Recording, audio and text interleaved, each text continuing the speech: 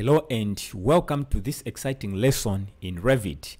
In this lesson, I just want to highlight some of the detailing tools and also some graphic tools that you can use in Revit as you are detailing your work, okay? I've just realized that sometimes people think that you can't really produce professional drawings or construction documents in Revit.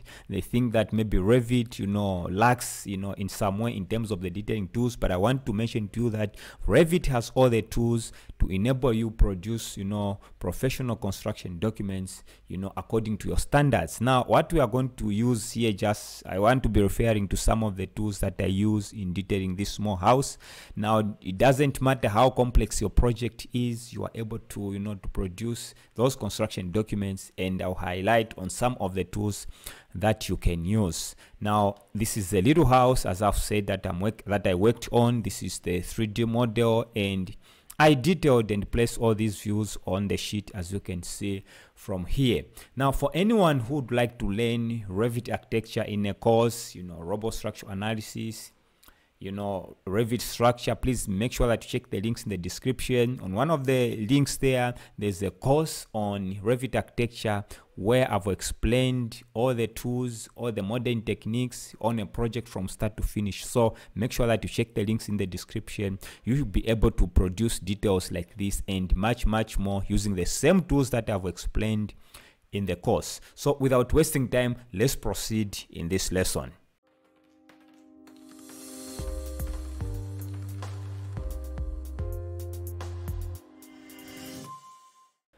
So as you can see from here, and as I've mentioned, I'll just highlight on some of the detailing tools and some graphics tools that you can use. So I just want to go and show you that on the roof plan, as you can see, we have some arrows there. Now these arrows are not 2D arrows. If I just activate this view by double clicking there, you can see that I'm on the sheet, but once I just double click on the viewport there, I'm able to activate this view and I can start doing whatever I want here.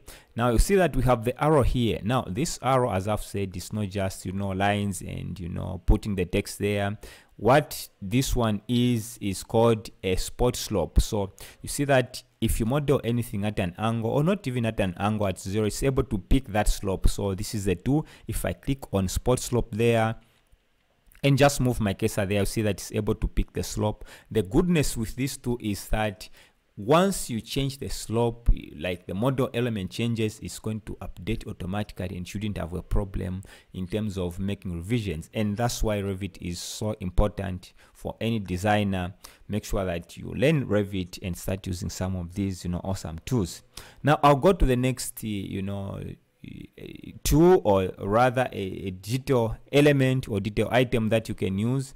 You see that if I zoom in here, sometimes you don't want to model everything in Revit. Sometimes you just be using detail lines to show graphically what you are trying to to communicate to the builders. You see from here I have the wall for my the boundary for my wall. I just use the line. So now these lines, you can use them in so many ways. For example, if I just double click here, I go to this one, you see that I never wanted to to start I've activated this section. I never wanted to draw the actual truss. You can do that if you want. There are a number of lessons on this channel on how to model these trusses. It's quite simple, but again, if you don't want to do that, just want to use lines, you see I just use these lines, and lines can just be found under there. If I just go to annotate there, just pick detail line, you see that under line style I can pick the lines that I've previously created. Now you can see that once you just open Revit by default, you're not going to see all these lines, maybe up to somewhere here, up to wide lines going up. These will come by default,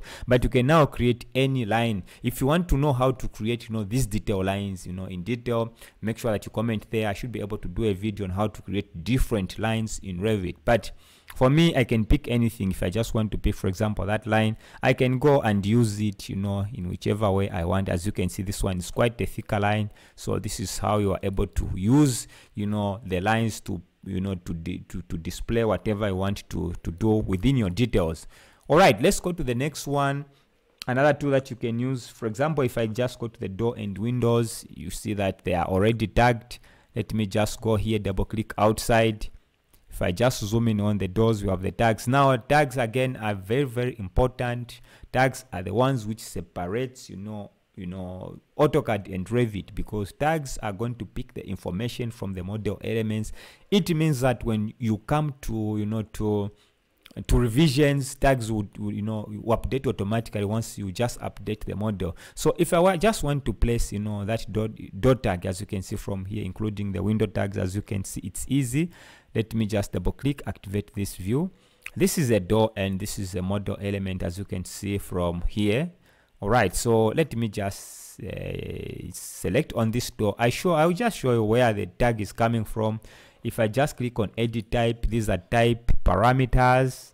If you go to edit type, whatever you find inside here are called type parameters, and I'm just using a type mark. Okay, so that is the information which is being, you know, which is displaying in the tag, okay, from the type properties. Now let me just, you know, delete this one. You see that if I just go to annotate and I go to tag by category, and I just move my cursor there, you see that door 2 is there. I can remove the leader there, and I can have my door right there. Okay, so I can click there and my door tag is there. That's how I even place all the tags on the windows. Again, make sure that the information should be there. I was just using a type mark by going to the instance parameters. Just click on edit. Just go down here, you see that I'm just using a type mark as a parameter, then just load it in the tag and you're able to do that. So that's another trick. Make sure that you use tags. Other option could be just using text. You know, you can go to text and, you know, start typing there. But why I don't usually do that, where I'm able to use the tag, I do that because that's the power of Revit. I have to, you know, to use that so that I don't suffer in terms of any revisions. Okay, let's proceed. The next one are detail, the detail items. Okay, detail items also includes, you know, repeating details. So let me just double click here and go to my section, just zoom in here. Of course, there are a number of, you know, detailing tools, but I'm just highlighting a few of them. You are going to learn from this. If I come here, you see that this is the ceiling. Just double click to activate this view. You see that we have that detail for the, you know, for the timber. Okay, that is for the ceiling. It could be maybe spaced at the timber maybe at 600 by 600. So if I want to show that, instead of using, again, if I just go to annotate detail line, I can even go to lines there. Maybe just pick maybe thin line. Okay, maybe thin line. I can just start drawing. Let me just pick a rectangle. I can just start drawing there to display, you know, what I want to do. I've just, you know, deliberately made it bigger. But, you know, this is an amateur way of, you know, working on some of these, you know, where you are able to use repeating details and detail items. You know, detail items are like in between, you know, just using 2D lines, okay, or AutoCAD, you know, for lack of a better term, to using, you know, 3D models. Okay, you can use detail items. They are also parametric. You can just create them. So instead of using that, I can use detail items, and you are able to create them within your families. But I just want to show you that, for example, for this one timber, I can just go to annotate, go to component, then we have detail component and repeating details. All these are detail items, but this one goes even a further by making it, you know, repeating, as you are going to see. If I just click there and you see that that is the one I have. Again, I have all these details, and don't worry, you can load all these detail items within your template.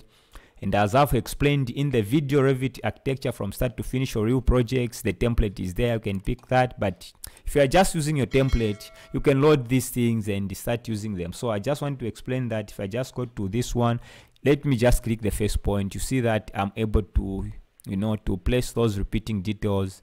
It's so easy to do. Right click cancel, right click cancel. I can select on that repeating detail, check the properties. You know, you can go to the detail there, click there, and you can pick even the size. If I just want maybe to change the size to this one, apply OK, it will change from there. Now I just want to mention that I did a video just on this channel on detailing of sections. This is where I've explained in detail on how to use these repeating details. So make sure that you check out that video on my channel. You'll find it. Otherwise, just know that we have detail items, we have repeating details. Again, if I go back there, go to component. If I pick detail, and go there and maybe just pick that timber. Details will you just place them one by one. Okay, as the name suggests, repeating details, they'll be repeating, and you don't have to be arraying them and spacing them. So depending on what you want to use and what you have, you can pick repeating details or simply detail items and just space them. Now this is not just for timber. You have a number of detail items and repeating details which you can load and utilize. As you can see, I have a number of them here: brick, drain, block work, and all these things. I can't explain everything in this video, but just know that those tools are available for you to use in Revit. Okay, so let me just remove some of these things and we go to the next tool. The next tool, or some of the tools that you can use again when it comes to detailing, I'll go to field regions. Again, if I go down here, you can see this is not in 3D. Okay, but the earth that you are seeing here is coming from the model. But as I said, you're not going to model everything. Other things, you just like here, these are just lines, as you can see. But now for field regions, again, similar to it's also equally fast and it's important to understand. It will display that graphic, as you can see. For example, if I click there, I click once again there, all these are field regions which you can use. To create a field region, just go to annotate, go to component, or to region, sorry, then you see that you have the field region. I can click there. Once you click, you'll be in the sketch mode. Now again, you can go to what you have loaded there. Of course, I've loaded a number of things here. If you want to have a field region, for example, wood, you want to show it on some section that this is wood, you can just click there and just sketch the boundaries. If it's rectangular, for example, just want to display that we have wood there, you can click there. Let me click on finish, and you see that you have that graphic. So use the field regions, make sure that you load those items. If I go back here again, let me just pick something different. I just want to give you an idea.